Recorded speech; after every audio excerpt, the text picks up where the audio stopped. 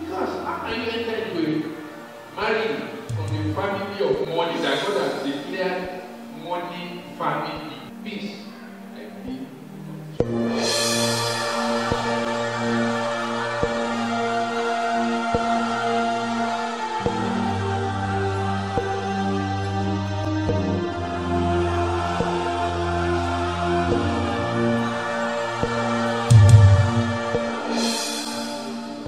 What you have done for us this wonderful year, 2022.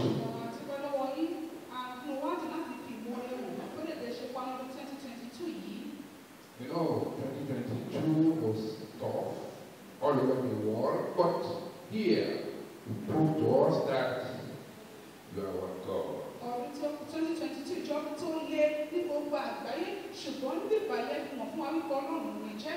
Thank you because every time you come, even in this horrible year, 2022, you always give us testimonies.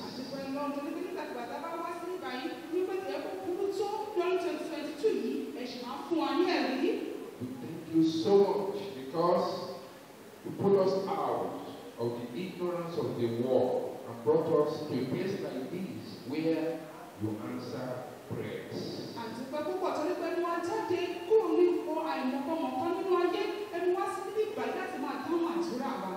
Our Father, we just come to renew our commitment for the rest years ahead, starting from 12 o'clock. I pray this new hour that we want to recommit, help us so that we will not go back from our commitment in the mighty name of Jesus.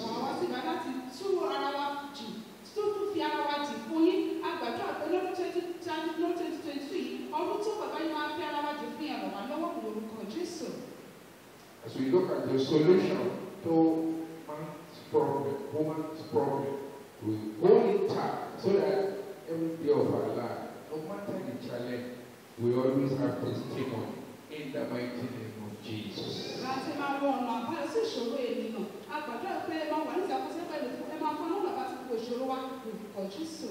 Thank you for answered prayers. In Jesus' name, I pray. It's great to look at 2022 that is winding up now. And here, we are full of testimonies.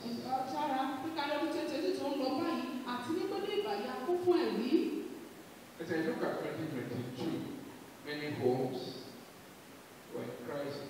They couldn't get solution to their problems.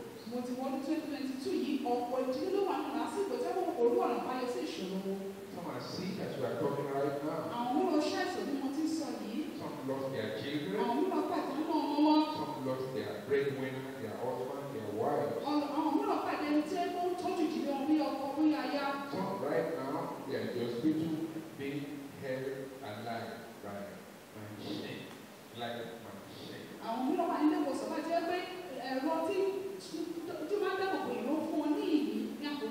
It's a bad. There's no doubt about it. Everybody is complaining. And if you do studies, social studies, political studies, everybody is not comfortable in this present, particularly this year.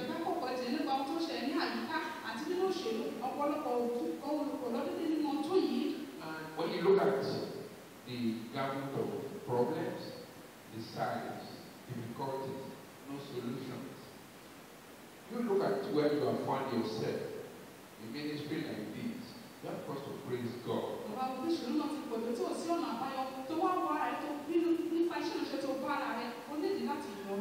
You know, for me, being a pragmatic, somebody who believes that if I'm doing something, I should see results. If God has not raised the ministry like this, I don't know where I will have found myself.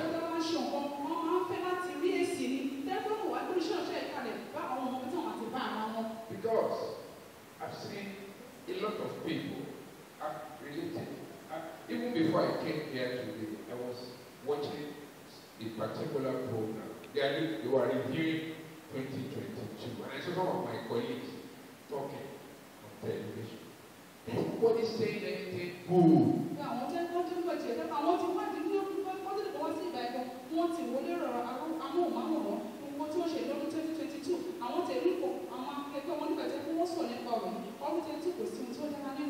And when you see them, I mean, I saw them, I just pity them that they're still in this struggle of what's the way out. You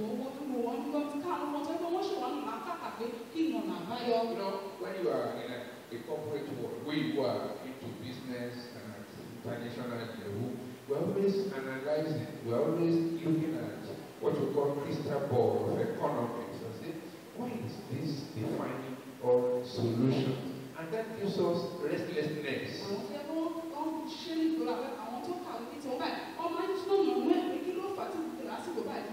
And that was what I saw again today. And one of them, when he was talking, he happened to be a very senior economist and even a professor. And he said, there's hope, but the way things are still are, it will take time before you really have a solution to this crisis.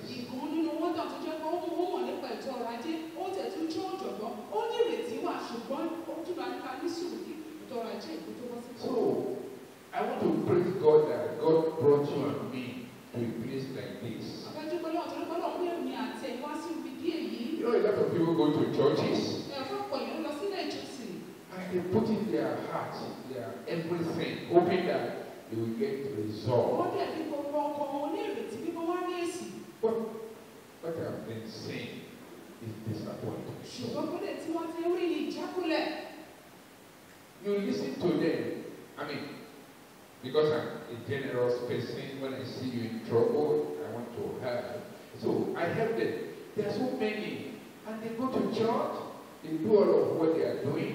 But when you see them almost dying, what do? You just have to see how to help. And so I go ahead and I will keep helping people as much as I can.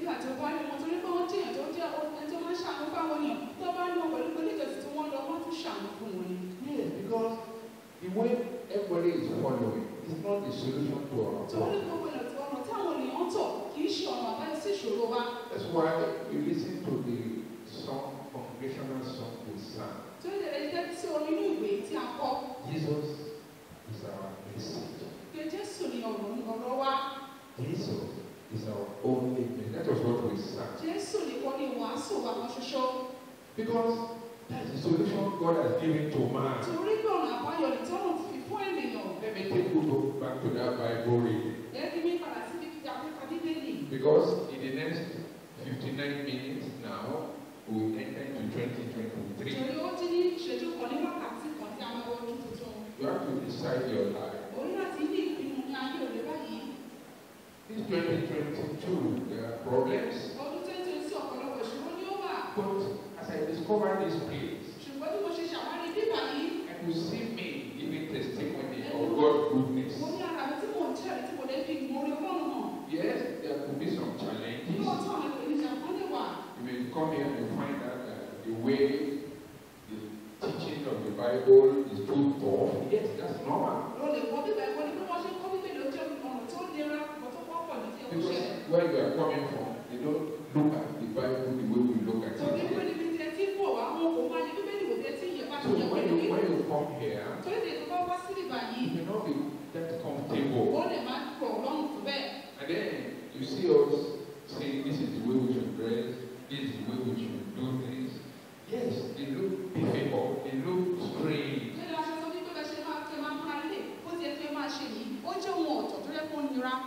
But if God gives you grace and you remain, you see the difference. And many of you are seeing the difference.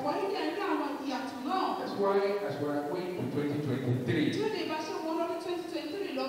still have to explain to you that the way God has carved out for man's solution is Jesus Christ. Because he knows what we have gone through. Let's look at Matthew 17. Matthew chapter 17. Ìwé Matthew orí ìkẹtàdínlógún. We read it already. Wọ́n ti kà á tẹ́lẹ̀. But I will still read and explain. Ṣùgbọ́n màá tún kà á dé ṣàlàyé rẹ̀. Matthew 17. Ìwé Matthew orí ìkẹtàdínlógún. And after 6 days, Jesus taken Peter, James, and John, his brother, and bringing them up to an high mountain apart, and was transfigured before them. And his face did shine as the sun, and his raiment was white as the light. And behold, there appeared unto them Moses and Elijah talking with him. Then answered Peter and said unto Jesus, Lord, it is good for us to be here.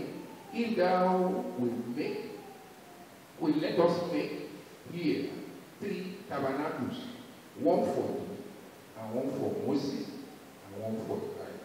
Verse 5. While ye speak, behold, a bright cloud overshadowed them, and behold, a voice out of the cloud, which said, This is my beloved Son, in whom I am well pleased. Hear ye him. Show these disciples the solution that God has brought to the world.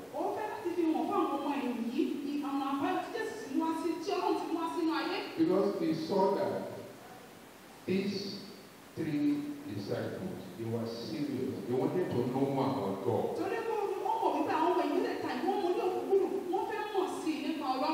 They had been with these Pharisees, Sadducees in the synagogue. And they know that the law of Moses, all that Elijah spoke about, they know that that's what they were practicing. They were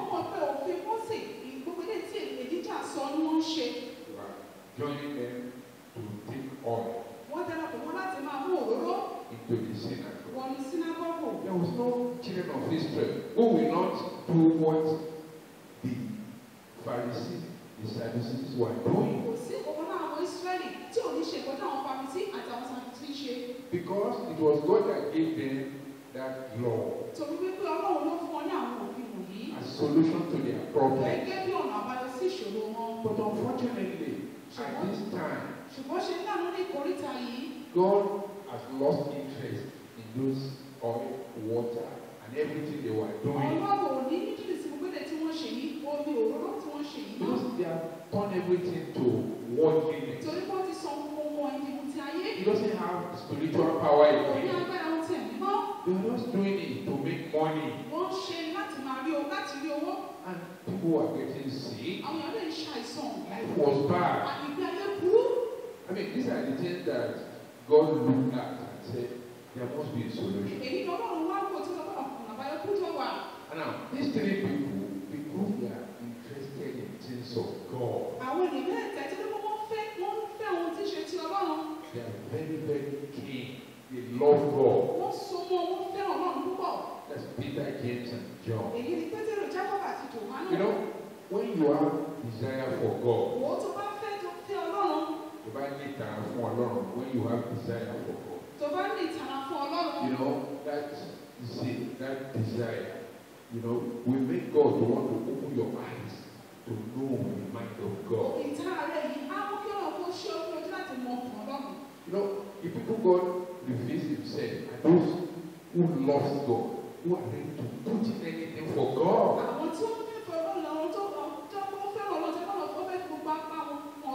And so God saw that in John, saw it in Peter and James.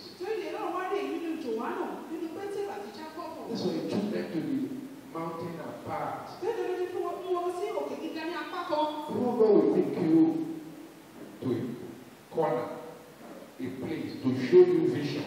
You must be serious with God. You know, you're coming here. Don't think it's an error. It's not an error. God sees something in your heart. That's why you are here. Because if God knows that you are not serious, He won't send you here. But it depends on you now. If as He has brought you here, depends on how you handle it. Ó wá ní ṣe pẹ̀lú bá ṣe mú un. There's people who handle it anyhow, Àwọn tó bá tẹ́ máa fi ọwọ́ yẹpẹrẹ mú un. like Judas, Títí Júdásì. and they lose out. Ló lè máa pàdánù rẹ̀. But thank God for this one, Ṣùgbọ́n ẹni bọ́lá fún àwọn wọ̀nyí. because God sees their Torí heart. bọ́lá rí ọkàn wọn ní. Now, see what follows. Ẹgbẹ́ ká ní wọ́n tẹ́ tẹ̀lé. I was transfigured before them, and his face did shine as the sun, and his raiment was white as the light. It's not like God was doing this without their knowing. God made them to know. They know it. When God gave me the vision to raise this ministry, it was clear to me. And I set it up as God said. That's why you see the presence of God. But if you come here, you are not totally yielded to God. You can't see God's glory. You will remain the same. And I don't want that for you. Now, in verse 3. And behold, there appeared unto them Moses and Elias talking with him. God wanted to tell them something. Because they know that all they have been doing in the synagogue is all about what Moses taught them. And all the prophetic they are talking about, they were making reference to Elijah. So Jesus allowed God to bring them. Why? Because he wanted to tell them that, see, all this Elias story, this Moses story, gone and gone.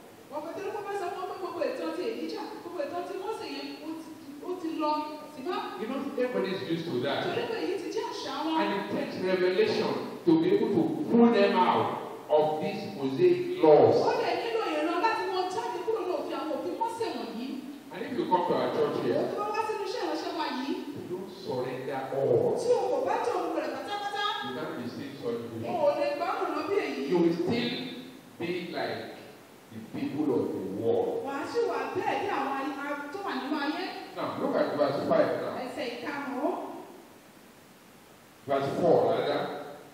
They answered Peter and said unto Jesus, Lord, it is good for us to be here. If thou wilt, let us make here 3 tabernacles, one for thee, and one for Moses, and one for Elias. Servants of God. What do you know? They believe Moses, Elias, or Elijah, they are at the same level with Jesus.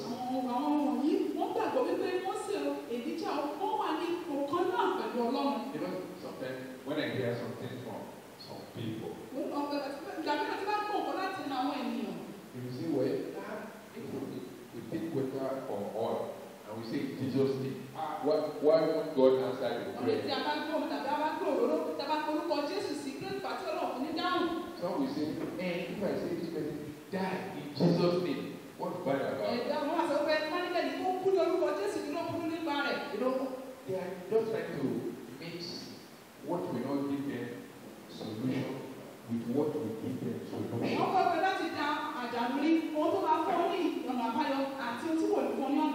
That's what Peter and the rest were doing here. And as they were making that mistake, verse 5, while yet he spake, behold, a bright cloud overshadowed them, and behold, a voice out of the cloud which said, This is my beloved Son, in whom I am well pleased. Now, immediately they were making that arrangement to say, let's build a camp, a bed, a room, a tent. That just came in, keep quiet.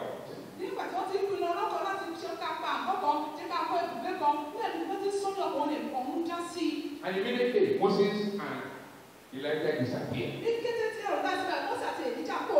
And Jesus remained. And heaven said, This is my beloved Son. Hear him.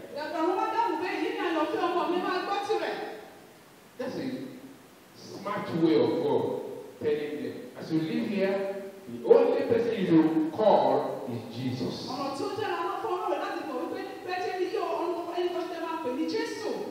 Only Jesus Jésù will nìkan call. ṣoṣo ní kẹ́pẹ́. No other name. Kò sí orúkọ mìíràn. So, as you come here to this ministry, Gbogbo tí wọ́n sínú iṣẹ́ ìránṣẹ́ yìí. I beg you, Mo bẹ̀ ọ́. there is no other name we are calling here. Kò sí orúkọ mìíràn tí a ń pè ní bíbá yìí. It's Jesus. Jésù nìkan. You don't join it with water. Àfi omi kún. You don't join it with oil. Àfi òróró kún. You don't join it with first offering, second offering, first seed, second seed, tithes. We don't do all of that. Àfi ìsọtẹ́lẹ̀ òdìkún. Àfi ọrẹ àkọ́sọ. Àfi ìdá mẹ́wàá àfikún náírà níbí. And for the past 6 years, God has been answering us. Láti fi ọdún mẹ́fà sẹ́yìn báyìí, Ọlọ́run ti ń tún àtúwẹ́rà wa. I don't body stopping you in giving offering, cheerful offering to God. You can even give more than 100%. That is from your heart. Kò sí ẹni tó jẹ́ ọlọ́ láti ṣe fún Ọlọ́run tinútinú rẹ̀. Ó lè fi ìdá ọgọ́rùn-ún fún Ọlọ́run láti mọ ọkàn rẹ̀. That's why before we enter into 2023 now, I'm bringing the message to you now. The true divine solution to human problems. The true divine solution.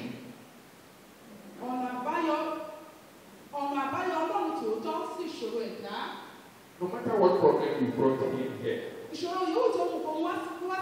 God has been solving all that problem. When I look back now, and I look at the church, and I look at the church, I see that God is answering prayers. This is not like preparing you and saying you must be coming. But I'm telling you because I'm persuaded that God, who raised me up to start this ministry, is backing it up.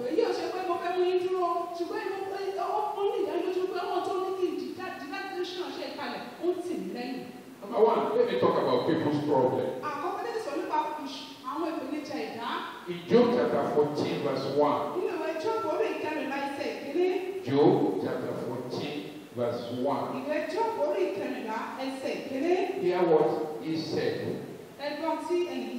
Man that is born of a woman is of few days and full of trouble. It's what you can say yourself. Especially in 2022. Before 2022, many of us here, we know the crisis we found ourselves. We know the problem in our marriage. We know the problem of children. We know the problem in the society. So man is full of trouble, no doubt about it. And that's why somebody like Moses, somebody like Elijah and Elisha were raised up, hoping that they will be able to tell the world on how to get out of the problem.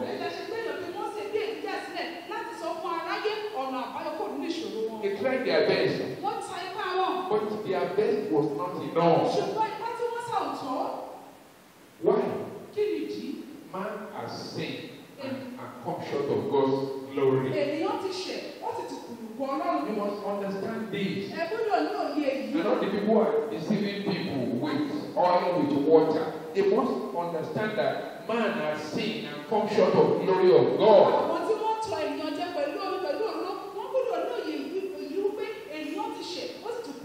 If nobody is telling you that we have sinned and come short of the glory of God, he's not telling you the truth. In Romans chapter 3, verse 23.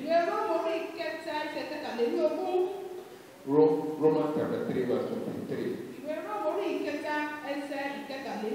For all have sinned and come short of the glory of God.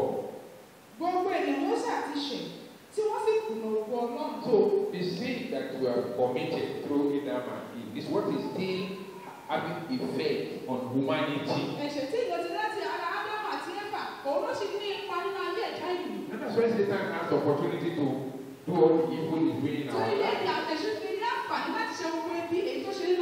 That's why Job said, having looked at everything, that every person born of a woman is of a few days, but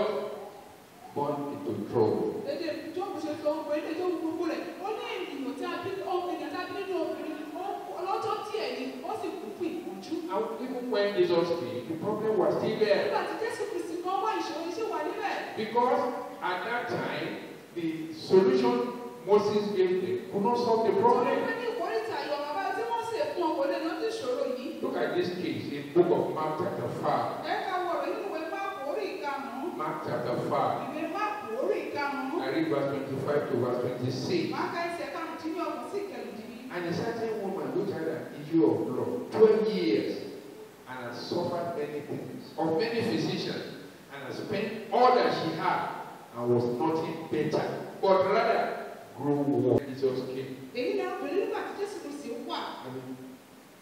Blood, issue of blood. Èyí tó ní ìsun ẹ̀jẹ̀. For years. Fún ọ̀pọ̀lọpọ̀ ọdún. She has spent a lot of money. Ó ti ná ọ̀pọ̀lọpọ̀ owó. We go to Pharisees, we go to physicians, we go to... They will use water, they will use oil. Still, the problem was there. Mo sì sí àwọn Farisí, wọ́n ti ní àwọn oníṣègùn, wọ́n ti lè lọ́wọ́ ṣùgbọ́n ṣe wà nílẹ̀. Is it not what we are seeing today? Ṣé mo ṣe ohun tí à ń rí lónìí nìyí? You know, when you look at what these churches are doing, you will think that there should be solution instantly. Lẹ́bàá mo kọ́ táwọn ìjọ ìwọ̀nyí ṣe, ẹ máa rò pé ọ̀nà àbáyọ wà ní ojú lẹ́sẹ̀ kan náà. But no solution. Ṣùgbọ́n kò sí ọ̀nà àbáyọ. That's why you and I find ourselves Tí here. ilé ìyèmí àti ẹ̀mí bára wa níbí. If they have solved our problem, where we have been going to, who come here? Wọ́n ti yanjú ìṣòro ní gbogbo ibi tí a ti ń lọ fún àwọn onírin láti wà níbí. Even myself, if my problem has been solved, I won't be here. Èmi kò fún àgbẹ̀ láti ní ìṣòro mi ni mo ní wà níbí. Why? Kí nìdí? Because the way everybody has been going about was not the way out. Torí pé bí àwọn èèyàn ṣe ń tàn ó ṣe ọ̀nà àbáyọ. And that's why Satan has opportunity to do all that he's doing. Ìṣùgbọ́n ẹni wá ní àǹfààní láti ṣe ìpínlẹ̀ tí ó ń ṣe. All of us will run into this ministry. Gbogbo ara sáwọn iṣẹ́ ìránṣẹ́ yìí. With one problem or the other. Oníṣòro kan tàbí òmíràn. But today, the story is different. Ṣùgbọ́n lónìí ìtumọ̀ ti yàtọ̀. When I listen to some of you talking to me, Nígbà tí wọ́n tẹ́tí sí nínú ilé ìbá mi sọ̀rọ̀. and then, or listen to testimony, Àti tí wọ́n tẹ́tí sí àwọn ẹ̀rí. you will see that many of you have gone through real Ẹ̀ka problems. nígbà ọ̀pọ̀ ní tí ìṣòro tí ó lè kọ́ ọ́ kọjá. But glory be to God. Ṣùgbọ́n ọ̀pọ̀ ní fún Ọlọ́run. As you come here, Ilẹ̀ tí wá sí bíbá ẹ̀. everything change. Gbogbo rẹ̀ ń yí padà. Who is doing it? Ta ló ń ṣe é? It's Christ. Kristi. Because that's the name we are calling every day here. Ìṣòro ìpolówó ti kọ̀ṣẹ́ tí a ń pè ní gbogbo ìgbà níbí nìyí. And I trust God. Ó lè dá lójú nínú Ọlọ́run. If we remain to call this name of Christ sincerely, we will continue to do great things for Tàbá us. dúró síbẹ̀ láti máa forúkọ Jésù ìtọ́kọ̀tọ́kọ̀ wá ó ṣe láti yanjú ìṣòro wa. But why do people at the time of Jesus, even before he came, and people now, why are they suffering? Kí ló fà á tí ẹ ń gba àwọn èèyàn tí Jésù tó wá àti nígbà tí Jésù wá àti nísinsìnyí pé tí wọ́n sì ń jìyà? And why is clear? I will show you in the Bible. Ìrètí náà máa fi hàn ní Bíbélì báyìí. It's because people, that's number 2 now, people abuse the old covenant solution. Kókó ìkejì sọ pé àwọn ẹ̀dá ṣì máa tẹ̀mọ́ àtijọ́ lò. The old covenant Máa tẹ̀mọ́ àtijọ́. that Moses brought, Èyí tí Mósè mú wá. that Elijah also joined, Èyí tí Èlíjà náà dáná pọ̀ and mọ́. all other prophets, Àtàwọn wòlíì mìíràn. they abuse it. Wọ́n ṣì í lò. Just like they are abusing it now. Wọ́n lẹ́kọ̀ọ́ tí ń ṣì í lò nísinsìnyí. God is not asking anybody not to follow that old covenant before, but because it has been abused. That's why God said, I don't want it anymore. Ọlọ́run ò dẹ́ni kẹ́yìn lẹ́kọ̀ọ́ láti má tẹ̀lé má tẹ̀mọ́ láéláé ṣùgbọ́n tó nípa àti ṣì í lò ló náà ṣe dá wọn lẹ́kọ̀ọ́. Look at Isaiah chapter 1. Ẹ̀ka wo nínú wá ìsàyà orí ìkíní? You see that here, it's not like God didn't like them to be bringing oil, bringing water. But when they misuse it, he has to stop it. Òṣèlú ọlọ́run ò fẹ́ kọ́ máa mọ̀ ìrora kọ́ máa mú wọn ṣùgbọ́n nígbà tí wọ́n ti ṣì í lò ó ní láti dẹ́kun rẹ̀. He was the one who introduced it. Òun ló kọ́ ló ṣe ìfilọ́lẹ̀ rẹ̀. And now listen to what he's saying Ẹ jẹ́ here. ká gbọ́ ilé tí ó sọ níbí báyìí. Isaiah chapter 1, Ìwé ìsàyà orí ìkíní from verse 11 láti ẹsẹ̀ ìkọkànlá to verse sí 15. ìkarùndínlógún. To what purpose is the multitude of your sacrifices unto me? Said the Lord. I'm full of the burnt offerings of rams, and the fat of fed beasts, and I delight not in the blood of bullocks, or of lambs, of eagles. When ye come to appear before me, who has required this at your hand, to tread my course? Bring no more vain oblations. Incense is an abomination unto me. The new moons and Sabbaths, the calling of assemblies, I I cannot. Away with. It is iniquity. Even the solemn meeting. Your new moons and your appointed feast, my soul hated. They are a trouble unto me. I'm willing to bear them. Verse 15. And when ye spread forth your hands, I will hide my eyes from you. Yea, when ye make many prayers, I will not hear. Your hands are full of blood. All these sacrifices you are praying, I hate them. Because your hand is full of blood. You are still living in sin. All your assembly, all your moon service programs you are praying, I don't want them anymore. Remember that it was God that introduced it through Moses. But they were not using it to help people. They say that if you abuse your mother, when God says if you don't abuse your mother, they say if you abuse your mother, as long as you bring gifts, it doesn't matter.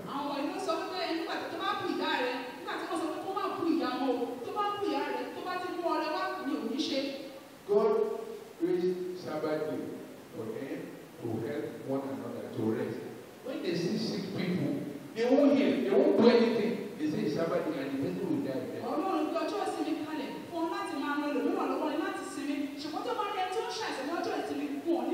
So everything became carnal. And that's what is happening today. Many places you see them bring oil, bring water, bring it. But they are living in sin. That's why God is not answering their prayers. But look at here. Even if you are not regular, you come in when you learn. God is still protecting you here. When you still pray, God still answers your prayer. Your business is even going well. And even when God is prospering, you know, when you see what God is doing, some people enter this church, when you see them, when you first come, you will know that this one has suffered like I suffered. Some.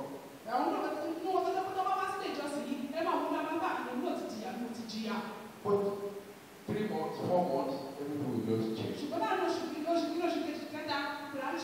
Because you have brought oil, you have brought water, you have brought white garment, you have brought dying, praying for people to die, praying for people to die. You have brought that. You know, when I was listening to a testimony of the first brother that gave testimony, he cited so many cases, you know, of accident, this and that. But for him, he said, in so many cases, things went back, but never scratched. God always has the way of protecting. He even spoke about his elder brother who is also here. Satan can threaten, but he can't touch us. Why? Because we are preaching against evil, we are preaching against sin. When we see something that is bad, we correct it. And God is not even leaving us alone in sin. When he says that we are not doing well, we are not doing well. He has a way of correcting us. Like the way you used me to correct many of you sometimes. I will lock up the church. It's the love of God. It's not that me, I hate anybody. But he just wants us to walk with God so that we can continue to enjoy God. That's why, if you look at Colossians chapter 2, verse 18. Verse 18, Colossians chapter 2. Let no man beguile you of your reward in involuntary humility and worshipping of an angel, intruding into those things which ye are not seen, vainly puffed up, by his fleshly mind, warning the believers in Colossae. Don't let these Pharisees come and deceive you in voluntary worship of angels. Like the one you see in the white garment church or some CCFC churches. And many other churches. You see them doing like acrobats, jumping or carrying, many things that are not in the teaching of Christ. So Paul was warning them. Stay away from those things. Christ has come. And he has taught us the way out. We are no longer under bondage. And the Old Testament, the Old Covenant has fall. That's why God took it away. In Hebrews chapter 8. Hebrews chapter 8. Let me read verse 6 to verse 8. But now, he has obtained a more excellent ministry, by how much also he is the mediator of a better covenant, which was established of a better promise. For if that first covenant had been faultless, then should no place have been sought for the second. In verse 8, for finding fault with them, he said, behold, the day is come, said the Lord, when I will make a new covenant with the house of Israel and with the house of Judah. The covenant was enough to solve our problem. Jesus won't come. It's because that old covenant cannot solve our problem. That's why Jesus has to come. Who brought a better covenant, which is established on a better promise. Can you now see why God is answering our prayers? Now, as I'm closing this message, so that we can pray. What is the true divine solution? This is what I want to emphasize now. The true divine solution. And it is a lie. As you are sitting there, you'll be able to know when I'm telling lie or telling the truth. In Matthew 17:5. Matthew 17 verse 5. I read it, but I will read it again. While he yet spake, behold, a bright cloud overshadowed them, and behold, a voice out of the cloud which said, this is my beloved Son, in whom I am well pleased, hear ye him. There is no other name that can give us solution. I've seen how God turned people's lives around in this ministry. Within these 6 years, I've seen great miracles in this ministry. That people came into this ministry and even some of them, they don't even have accommodation. Even clothes to wear. Marriages scattered. But you know what? God turned them around here. Because they obey the teaching of Christ. And within a short time, surprisingly, they have plenty money. You may ask yourself, how did it happen? Contract was coming their way. To their surprise, things just started happening in a miraculous way. Because they were following the teaching of Christ. In this ministry, some who thought that it's over for them. Àwọn mìíràn àwọn kan tẹ́ kọ́ ọ̀pọ̀ ti tán fún wọn. Why? Kí nìdí? Because people have abandoned them. Torí pé àwọn ọ̀gá ti pa wọ́n tì. Do you know that God turned them around in this Ṣé place? Ọlọ́run yóò mọ padà ní iṣẹ́ ìránṣẹ́ yìí? That today they can boast that this is what God is doing for. Torí pé lónìí lè fọwọ́ sọ̀yà wípé yìí ni Ọlọ́run ṣe fún mi. I've not seen anybody. In fact, the only problem I have in this ministry now is when God has prospered you, how you will continue to serve God. That's the only problem. Ìṣòro tí wọ́n ní iṣẹ́ ìránṣẹ́ nípa ìlú wípé nígbà tí wọ́n ti ìbùkún fún yín bẹ́ẹ̀ ọ̀run láti ṣàkóso ìbùkún tó náà fún yín. Because that's the problem we have. Torí èyí ni ìṣòro tí a ní. That's why I want to encourage you. Torí èyí mo ṣe fẹ́ rọ̀ yín. Jesus is the solution to every problem. Jésù ni ọ̀nà àbá sí ìṣòro yòówù. That's why when he had that voice, Torí nígbà tí wọ́n gbọ́ òun náà. all of them, they know this is the way to go now. Gbogbo forí ba ìdílé pọ̀ mọ̀ ìpè yín ní ọ̀nà àti lọ. Do you even know that those who came to Jesus, Ṣé bàbá àwọn tó tọ́ Jésù wáyé gan? just like what we are going through here, Gẹ́gẹ́ bí lè ṣe ìlàkọjá lọ́wọ́lọ́wọ́. in Luke chapter 10 verse 17, Ìwé Lúùkù orí ìkẹwàá ẹsẹ̀ kẹtàdínlógún. those who, because they have been suffering for years, Tẹ́lifọ̀n ọ̀pọ̀ tó lọ ti ń jìyà. but when they came to Jesus, Ṣùgbọ́n nígbà tí wọ́n tọ̀ Jésù wá. we all came to Jesus Gẹ́gẹ́ bí here. àwọn ọmọ ti tọ̀ Jésù wá. Look at verse 17. Ìwé ẹsẹ̀ kẹtàdínlógún. And the 70 returned again with joy, saying, Lord, even the devils are subject unto us through thy name. Àwọn àjọyìn náà sì fi ayọ̀ padà wípé Olúwa àwọn ẹ̀mí èṣù tilẹ̀ forí balẹ̀ fún wa ní orúkọ rẹ̀. Can you hear that? Ṣẹ̀gbọ́n yìí.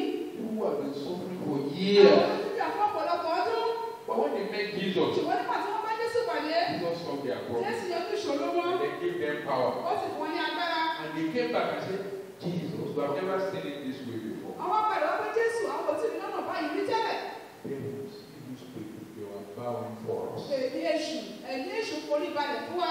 And that's what we are doing in this meeting. Èyí lè dá gbádùn iṣẹ́ ìránṣẹ́ yìí. I mean, when I look at the number of people, even your testimony, the way you package your testimony, confirms to me that truly Jesus' name is doing wonders. Nínú àwọn ẹ̀rí gọ́ọ̀mẹ̀ ṣe ń ta àwọn ẹ̀rí yẹn, ó fi dá lójú pé Jésù ń ṣe wọ̀nyí. You know, some of you find yourself in university now, which you never thought in your life. Nínú iye bí ayé lè rè nígbà tí ẹgbẹ́ kò ní èrò nínú ayé yìí. Some, your children, seeing them say my child is in university. Some, you never thought it can happen in your life. Nínú ọ̀rẹ́ la, àwọn ọmọ tó wà nílé ìwé gíga, a ò ní èrò ẹ̀kọ́ lè tún lè ìwé gíga. Even when I hear some of you come and give testimony, say, now I'm a man, I have this, I have that. The question is, do you use oil?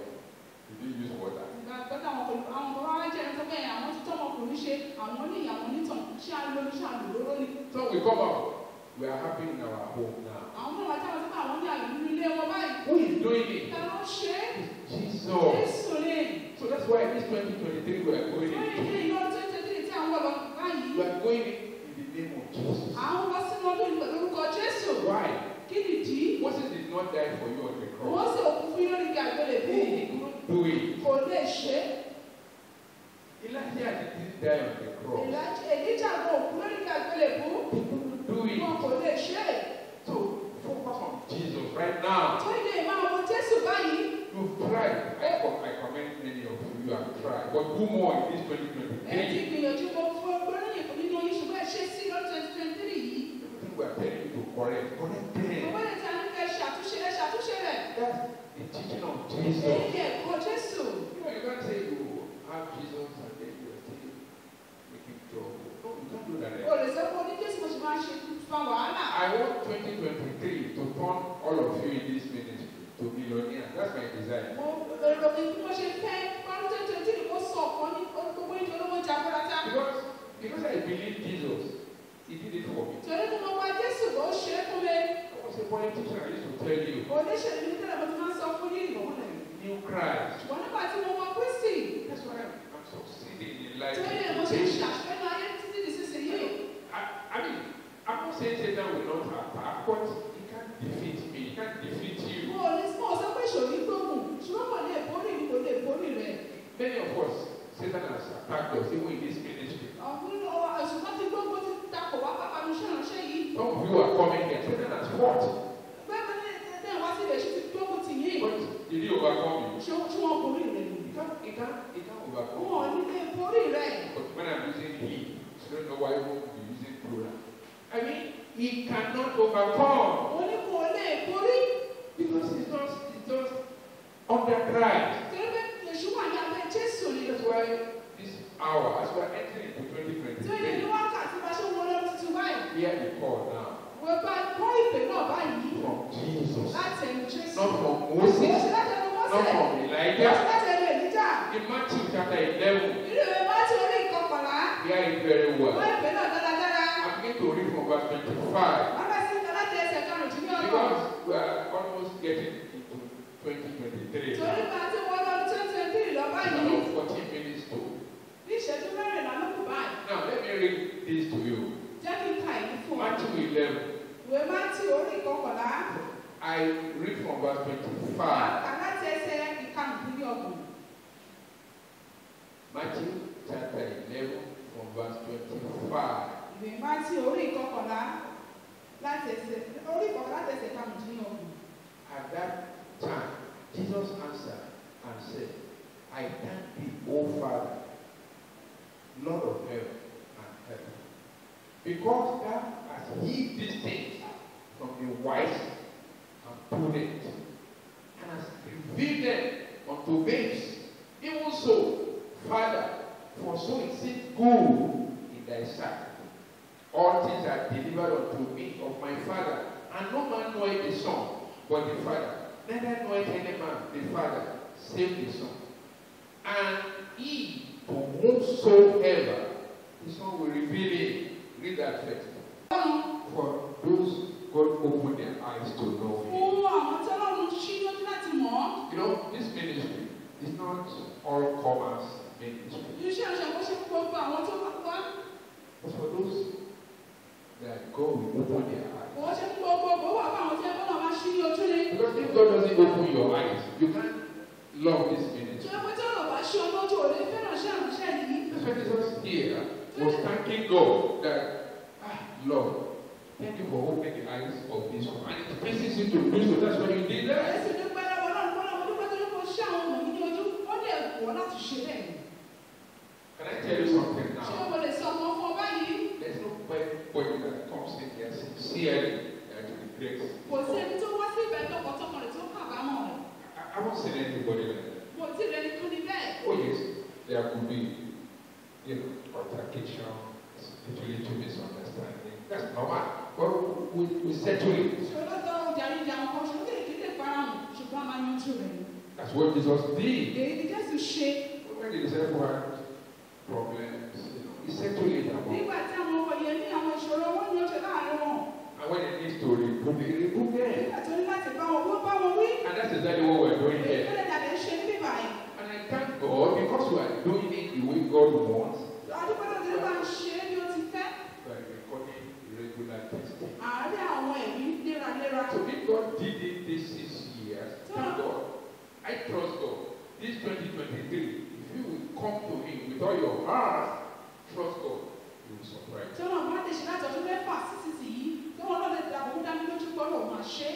People will get sick even up to point of death in this ministry. Àwọn kan tẹ́ wọ́n ṣàìsàn lójú fún iṣẹ́ ìránṣẹ́ As yìí. long as they are still committed to Christ, Nígbà tí wọ́n ṣe faramọ́ jù fún Kristi, God is preserving. Ọlọ́run ṣe ìpamọ́ mọ́. That's why one of our leaders here was saying God has a covenant of life with us. Ìkọ́jú ẹgbẹ́ ìkọ́jú àwọn adarí wa sọ wọ́n wípé Ọlọ́run ní máa ń tẹ̀wé ìyè pẹ̀lú wa. And I'm glad that we have such. Àánú mi tí o pé a ní orun máa ń tẹ̀wé báyìí. Now, if you are still interested in water or hear what Jesus said, Òótọ́ bá pọ̀ sí fẹ́ láti lò ó láti lo nípa ohun tí Jésù sọ. from verse 28, Láti ẹsẹ̀ kejì come unto me, all ye that labor and heavy laden, and I will give you rest. Take my yoke upon you and learn of me, for I'm meek and lowly in heart, and ye shall find rest unto your souls. For my yoke is easy and my body is light. Remains that Títọ́ náà dúró lọ́dún wípé when you come to Christ, tí wọ́n bá sọ̀rọ̀ Kristi, no matter what your load, ó jẹ́ kí ẹ̀bùn wò rẹ̀ kó pọ̀ tó. your body, Ó jẹ́ kí ìṣòro náà kí ó pọ̀ tó. there's always a solution here. Ọ̀nà àbáyọ máa ń wà níbí báyìí. I know that. Mo mọ̀ èyí It's dájú. not a matter of whether we mean it or we don't mean it. Kò ṣe pé amúgbòkúkú làbí àkókòkúrò. It's real. Ó ń ṣẹlẹ̀ bẹ́ẹ̀. If you have been part of us, so we know that the care of God, the support of God is real here. Bẹ́ẹ̀ mo ti wà lára wa yọ̀ ọ́ pé ìtọ́jú Ọlọ́run àtìlẹ́yìn Ọlọ́run wà níbí yìí. Whatever body you carry down here, Ìṣòro yòówù kó gbogbo wá sí níbí yìí. we remove it. Àmàmùkúrò. And then we don't add body on your head Àti again. fi ìṣòro kó ìṣòro fún yín. You don't ask you bring money, go and say your heart, bring this. God says, no. All those are bodies that these liars have put on your head. Àyè pé kẹ́kọ̀ọ́ rẹ̀ lọ́wọ́ kẹ́kọ̀ọ́ mi wá kẹ́kọ̀ọ́ wọ́n fẹ́ fi lọ́ta lé èyí jẹ́ ìlú táwọn òwúrọ̀ ti fi sórí yín. As I close now, Isaiah 55, because we are about getting to 12 right now. Ìmọ̀ tí wọ́n sì fi ẹjọ́ máa ń wá ìsáyà orí karùn-ún-dín-ní ọgọ́ta. And this will interest you. Èyí lè máa dùn mọ́ yín. Isaiah 55 verse 1.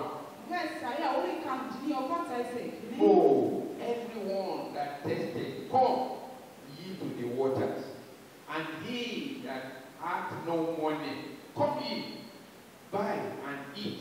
Yea, come, buy wine and milk without money and without price. Wherefore do ye spend money for that which is not bread, and your labor for that which satisfieth not? Hearken diligently unto me, and eat ye that which is good, and let your soul delight itself in fatness. As you have found yourself here, maybe this is the first time you are here, I want to encourage you. Come. Don't waste your money. Listen, you've been spending this money to profit, spending this money on the mountain, bringing tithe. Any change in your life? 17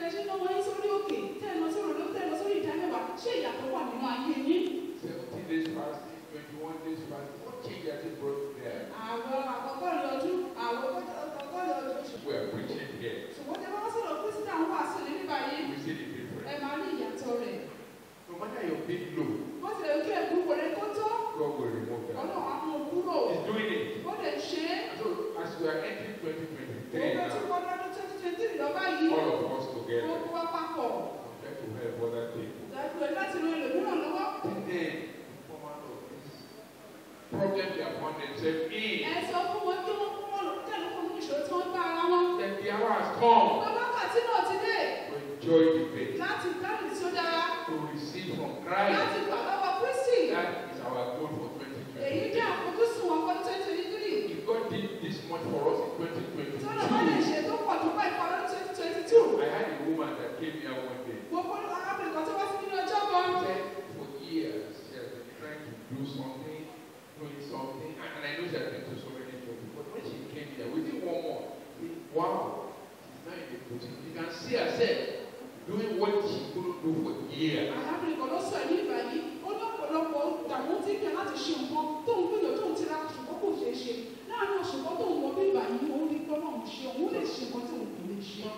Has told me, sickness, problems. But the moment they came in here, everything changed.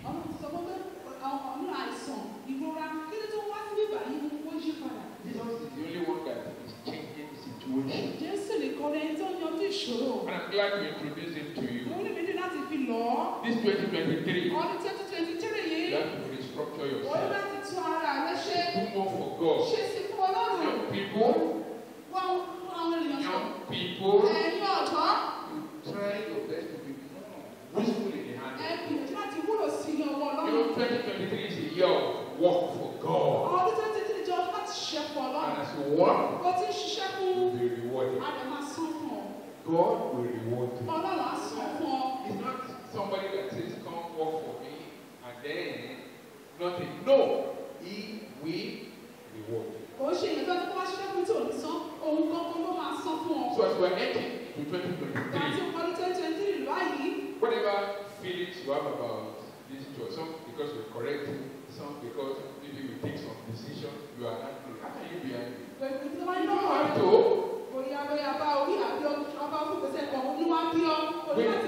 Wake up. I see some of you, you've been attending prayer meeting before, now you stop. What is wrong with you?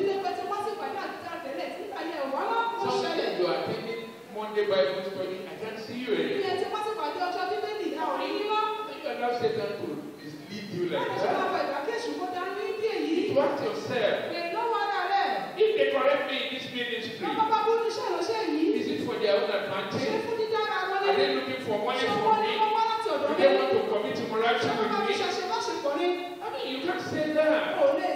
Because as you come to Christ, your body, your problem, everything disappears. So I want you to drop your baggage of, I won't do this again, I won't drop it now because it's about 2 minutes to enter to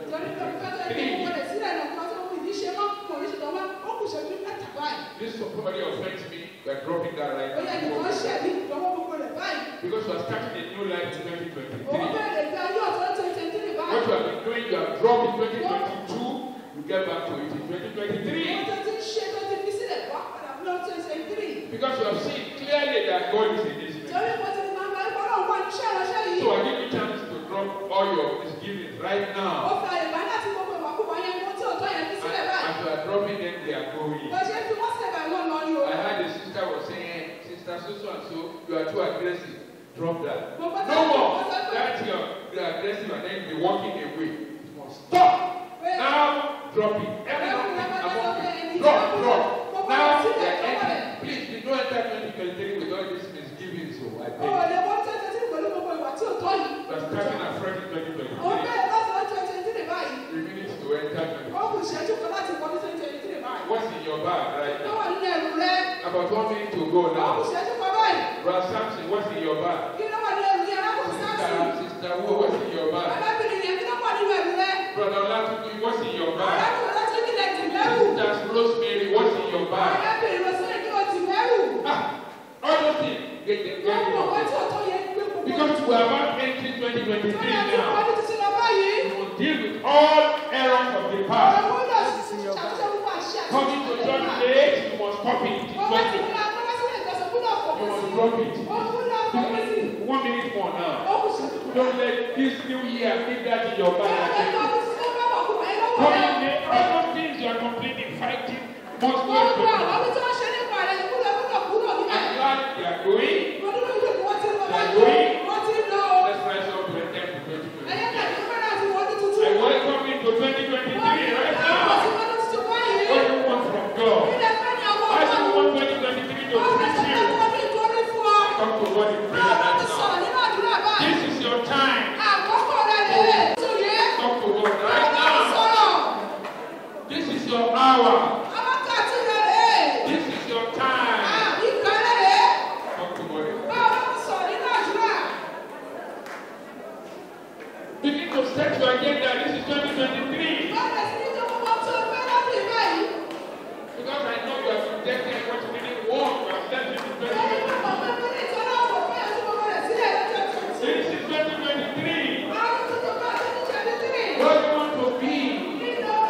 Where do you want to be? What do you want?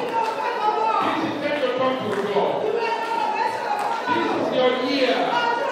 2023. What you will not achieve in 2022, you are doing it in 2023.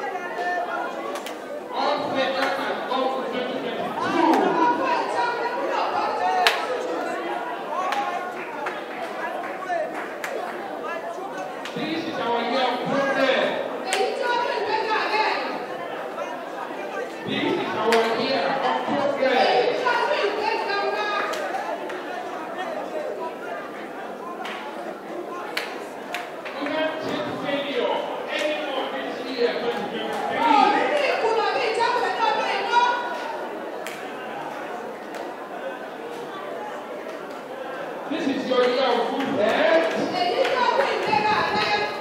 A year of progress.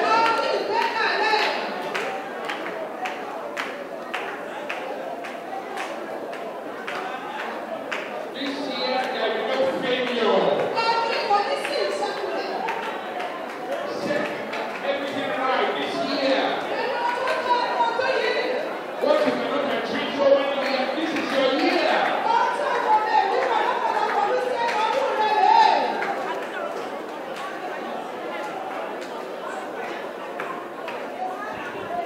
The Lord is going to turn things around in this 2023.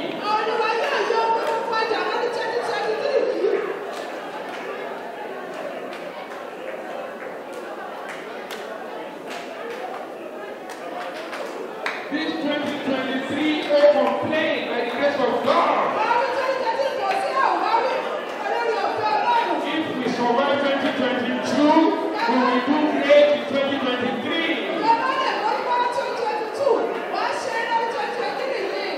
We have survived and we are succeeding in 2023.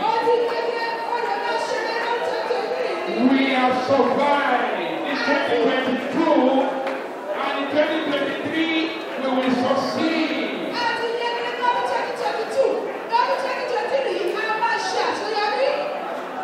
You that don't want to have wife, this year you will have your wife, no doubt about it. You that don't have wife,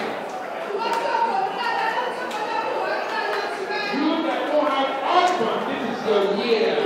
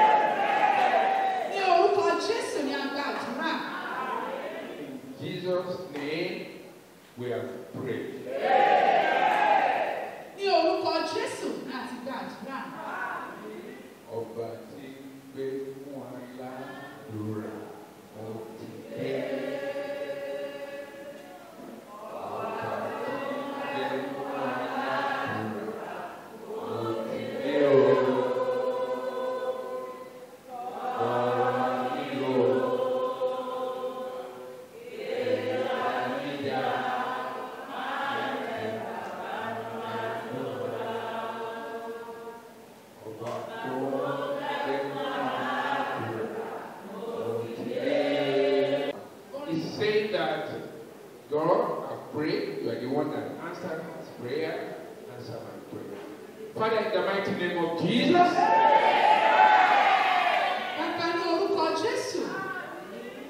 Father, in the mighty name of Jesus.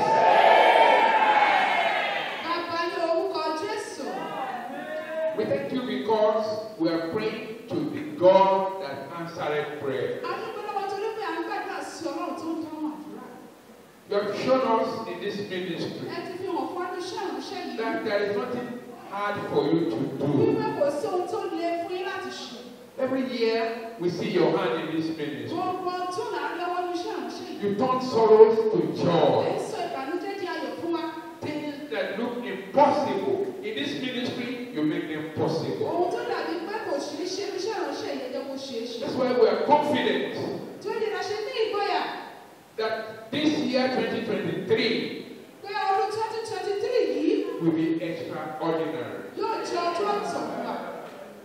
That all the prayers we have presented before you, all the prayers we have presented before you, we trust that you will hear. We trust that you will answer. We trust you will see the manifestation.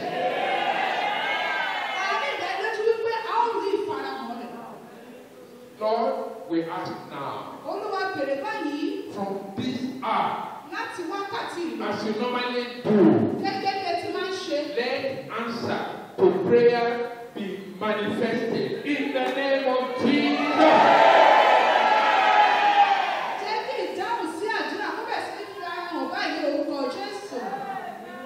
You have done it over and over. Time from time to time. That's why we're not surprised. I pray these people, this hour, who are praying with confidence in you,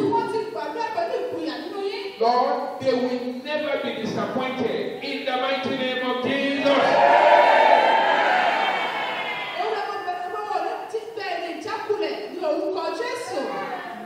Lord, you have always been there for us. You have been supporting. I pray, Lord, for those who are unable to be here now, and they are praying with us wherever they are, even on their sick bed, I pray as you are reading signs and wonders right now here, do the same for them there in the mighty name of Jesus.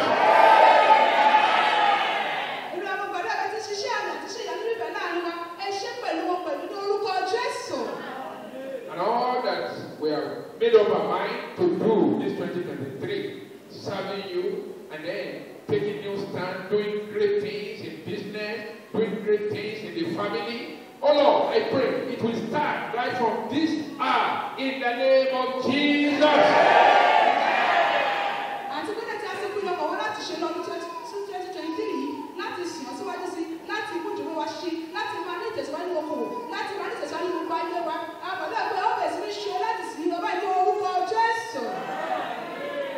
Father, we thank you because we know you have answered. Because this is the beginning of beginning for us. We will see great things this year. We will give more testimony than we ever gave in 2022. We bless your holy name. Thank you for answered prayer. In Jesus' mighty and glorious name we pray.